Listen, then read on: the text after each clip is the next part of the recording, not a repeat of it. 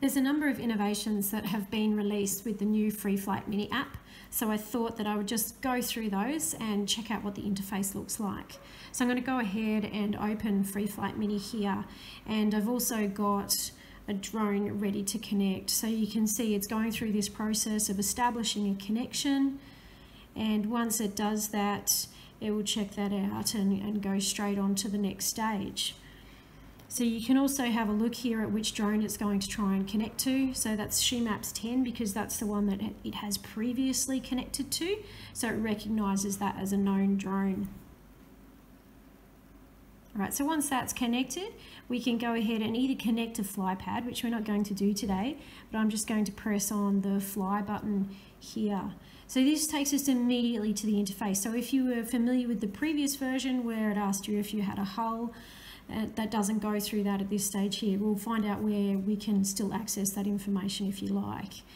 And so what you see now here is much smaller controls here for the left thumb and the right thumb, and that leaves way to be able to use the camera on either the FPV camera on your drone or the one on your tablet there. So that'll take up most of the space there if that's what you're going to do. So you'll see also that we now have the takeoff button up the top there, and of course that changes to the landing button when it is in air, and our throw option is down the bottom here. So if you tap on that one, the propellers will start, but it won't take off until it's thrown. We also have down the bottom left hand side now, these are our options for flipping. So the flipping forward, backward, left and right. And so once you tap on any one of those and then you double tap in the center of the screen, you're going to flip the drone there. So we can take photos with the camera down that bottom right hand side. Now I also want to go in to have a look at some of the things that have changed in terms of the settings. So if we go to the upper left hand side to start with, this takes us back to the main area of the drone where we can change some things if we need to. So for example, if we want to go in and we can see that it's connected and we want to know which drone it's connected to, we can just tap on this one here, which also tells us of course what the battery level. So we can see that it's called SheMaps 10, and this is now also the location where we change the name of the drone if that's what you'd like to do. So you've got the little editing pencil next to the name of the drone there. So if you just tap on that and you can change that name. You'll also see the software version. So this is the firmware update. So this particular one, I have the latest firmware update on it, 3026. Now if we pop back from that screen there, you can also go into the settings mode. Now this is where we can change a bunch of different settings that you might want to do if you're thinking about any particular safety aspect or the way you fly your drone. So when we start looking at this, we look at the piloting tab here, and you can see that I've got it in the normal mode, and you can change that to drift or racing. Now what that's going to do is change the effect of how the drone flies. In the normal mode, this is the safest way to get your students flying. So this is where it uses the sensors on the drone to keep it stable in flight. If we change it to the drift mode, for example, basically what happens is the drone keeps its altitude, but if there's any breeze or anything like that, it's going to move side to side. So you lose a little bit of that stability in the drone, but the upshot of that is that it goes faster. And then when you move to the racing, this is if you're interested in drone racing, so it doesn't hold the altitude or the XY, but the drone has the ability to go very fast.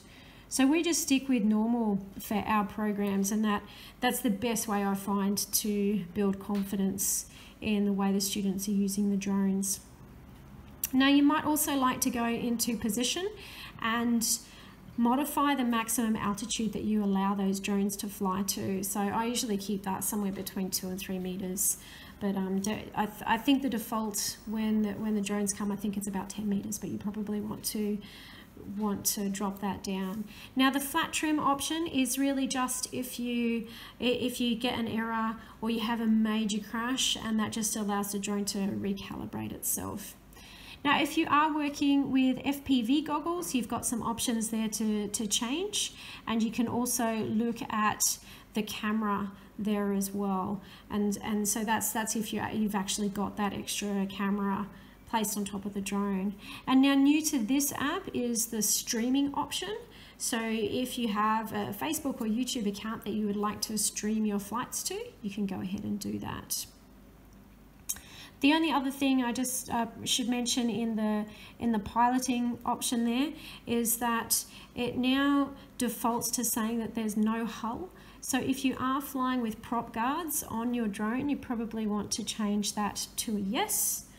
And this other one is a really good safety feature. So the cutout option is if the drone prop guards or any part of the drone hit something, then the motors will cut out. So it's not going to keep moving the propellers, which obviously then can cause damage to people or property as well. So they're just some safety features you may want to check out. So if we go back out now to that main area, this area is also where you can retrieve the photos that you've taken from your drone. Either you've taken them in Free Flight Mini, or perhaps you've taken them as part of an activity in Tinker, for example. So we can go into the gallery there, and that's just going to load up some thumbnails of what we see on the drone there. And if you've got a lot of photos on the drone, it can take quite a while to bring those thumbnails up. So I do recommend, if you've been using the drones for a while, the best way to actually pull those photos off the drone is to use your USB cable to plug it directly into the computer, and then you can access the media folder that way and then delete off all the excess photos. So you can see that I've got a number of photos here that I've taken at some point in time with the camera in the belly of the drone. And the easiest way to download these is, you see in the bottom right hand corner of the thumbnail, you can just tap on that. That's going to download the image for you, and it's going to go straight into the photo gallery of your tablet. So it doesn't matter which tablet or phone you're using, it's going to go straight into that gallery. So once that's downloaded, we'll go into the gallery and check that out as well. All right, so we can see it's downloaded effectively. So let's go back in and check out the gallery here. And you'll see we've got a little folder here, and now there's two pictures in there, one which I downloaded earlier and the one that I downloaded just then. So this is a really good opportunity now to go in and have a look at the full resolution of that photo. Now, bearing in mind, they're not massive photos, so they're 640 by 480 pixels, so the resolution isn't the greatest you're ever going to get, but I think it actually is quite amazing for the size of the drone. And then when you look at that, and this has been taken over a satellite image mat, so it actually looks like this little drone has been flying somewhere out in the environment there. So that's my quick take of the new Free Flight Mini app. I hope you enjoy working with it, and let us know if you find out other bits and pieces that are really good about it, or any other challenges that you find as well.